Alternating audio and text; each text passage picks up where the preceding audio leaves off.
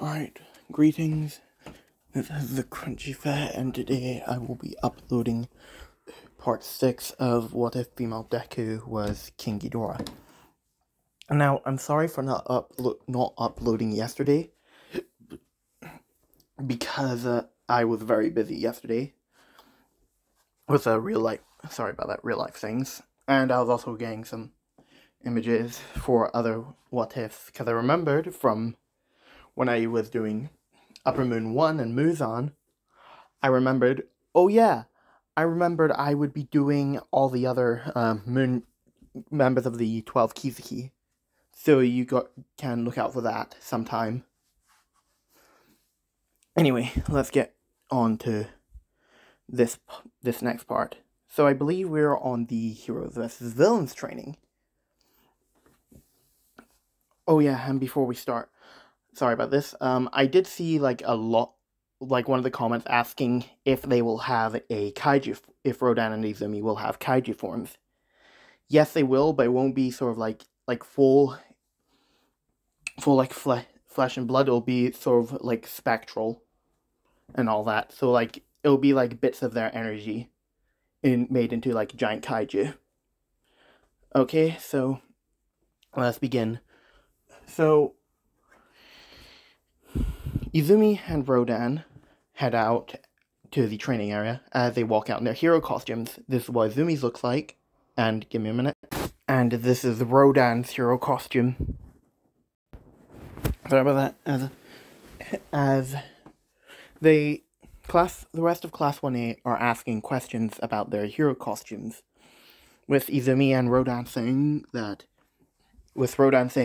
his hero costume is made out of some hardened parts of lava, and some bits of his hair, so that whenever he ignites himself, it won't burn off. And Izumi's is made from like shavings from her horns and strands of her hair, so that it doesn't burn whenever she uses her lightning, or if it does burn, it will regenerate. As they then begin to pull out locks for the teams, with Rodan and Izumi being on the hero team, and Bakugo and Ida being on the villain team. As Bakugo and Ida would go into the building to set out their bombs, as All Might and everyone else would go into the observation room, with Rodan then beginning to make small talk with Izumi, as he would ask her if she has anything planned later today, as Izumi would say that she'll be doing training after school, after today, for about an hour, and then after that she'll be free, as she'd ask why. As Rodan would get nervous and begin to start stuttering, as he would say, I'm going to try and do stuttering, but I'm not that good at sorry about that. I'll try to do the stuttering, because I'm already doing it right now. As Rodan would say, well, would you like to go out sometime today after your training? With Izumi just being surprised by this, as she wouldn't think Rodan would be bold enough to do that. As she would say that, as she would immediately turn around and begin stuttering as well, as she'll say, I will think about it. As they both begin, as All Might says that the battle has started, as they would then head into the building, with Izumi sending her dragon heads sending Ichi and Kevin towards the look around the building for the bomb. As she has made them intangible, so if Bakugo or Ida sees them, they won't be able to hurt them, as they would look be moving around the building, as Kevin would end up finding the bomb, and basically telepathically tell Izumi that the bomb is on the 5th floor. As Izumi would nod her head, as Izumi would relay this information to Rodan, as they'd then make their way for the 5th floor. As Ichi is currently circling around looking for Bakugo, as just as Izumi and Rodan round the corner, Bakugo lets off his explosion, which Izumi uses her time manipulation to basically slow it down, as she'd end up picking up Rodan, like basically picking him up bridal style. Why? Because I need comedy. As she would basically carry Rodan away from the explosion, as she would plop him down a couple feet away from the explosion, as Izumi would then begin to move towards the explosion to like measure it, see if she can tank it, or whether she needs to use one, or whether she needs to avoid it. As she begin to measure the explosion, as it is very big, as Izumi would think, yeah, I'm going to need to avoid this, as she moves out of the way of it around the other side of the wall, as the explosion would go off, as Rodan would find himself a couple meters away from the explosion, and Izumi nowhere to be found.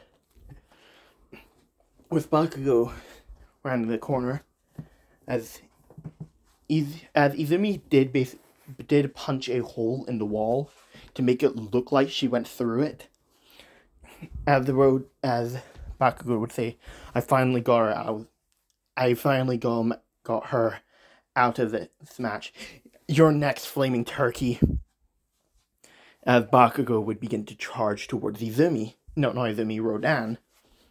With him stopping immediately, as they look to the side of him, as they'd see one of Izumi's dragon heads biting down on his shoulder, letting off sparks of electricity, as he would yell, "No, not again," as he would immediately collapse. As I'll say this was Ichi. Yeah, it was Ichi who did it. As Ichi would let go, as he would return towards Izumi, as she would pet Ichi on the head, as she would say, "Good job, Ichi. Now we need to tie him up." As Kevin would come in with the capture tape, as they would tie Izumi and Rodan would tie Bakugo up, as All Might would announce that Bakugo Katsuki have been captured,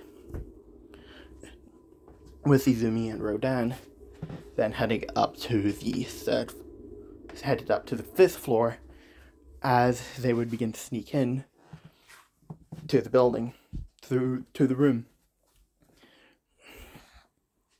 with Ida going on about his speech on being a villain, as Izumi is basically fighting the urge to laugh. So she doesn't sputter out laughing like Oraka did. She's actually holding it down, but she is smiling a lot. As Rodan is having a more difficult time than Izumi to not laugh, as she's basically using two of her fingers to hold his lips shut so he won't laugh. As they then sneak around and grab the bomb, with All Might announcing that the hero team has won. With Ida turning around, seeing Izumi basically putting her hand on the bomb and waving at Ida, and Rodan on the floor basically dying from laughter. As there's actually a puddle of tears forming underneath him as he's laughing, as he would say, I didn't expect this from a member of the Ida family. Oh, I can't breathe. As Izumi would crouch down and pick Rodan up and say, and as she'd say to him that he needs to stop because she's gonna end up laughing if he doesn't stop. Now, here's the thing. Izumi doesn't laugh often.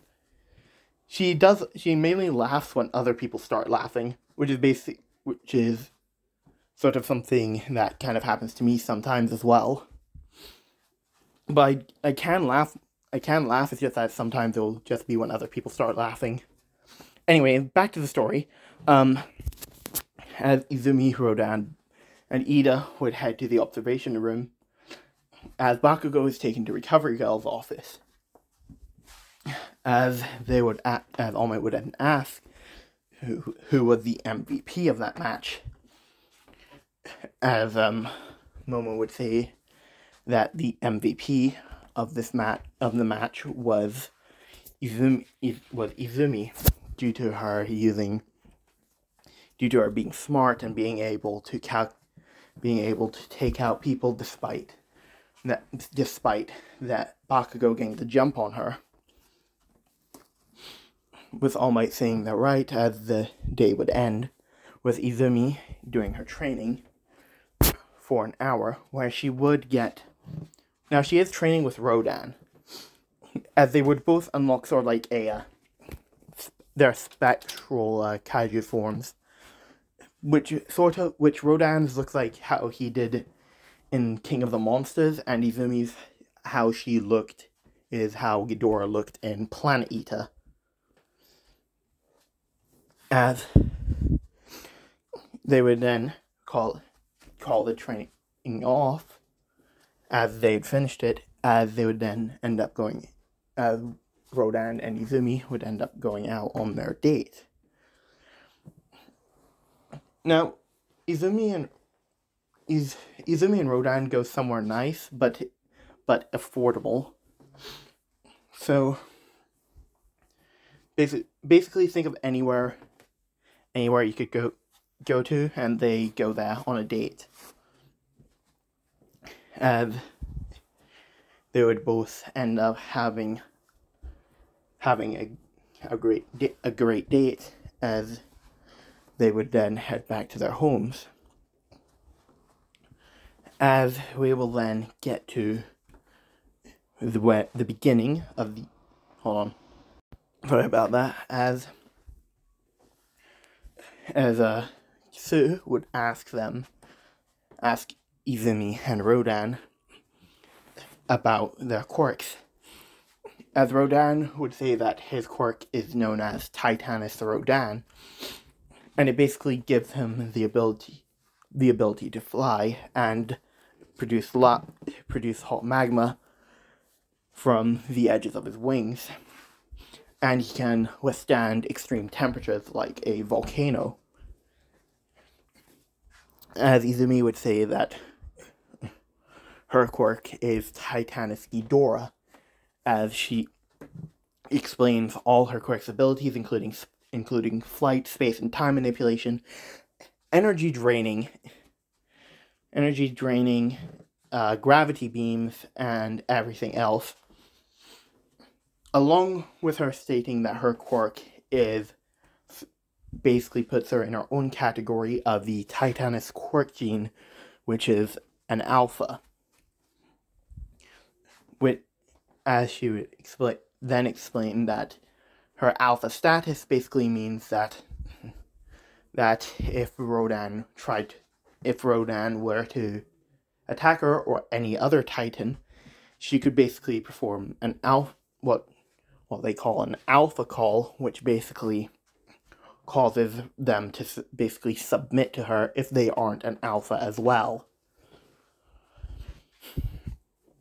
With them finding this interesting, finding this interesting, as Bakugo and Todoroki would listen in. Bakugo and Zuko would listen in. As they would then make it to the USJ, where 13 gives her explanation on how quirks can be dangerous and have the potential to kill people. With Kirishima then saying, wow, you guys even have fake villains, that's so manly. With Aizawa looking down, as he would say, those aren't fake villains, those are real villains. And that is where I'm going to end this part off. I do hope you guys enjoyed it, and I do apologize for not uploading yesterday. And I will see you all next time.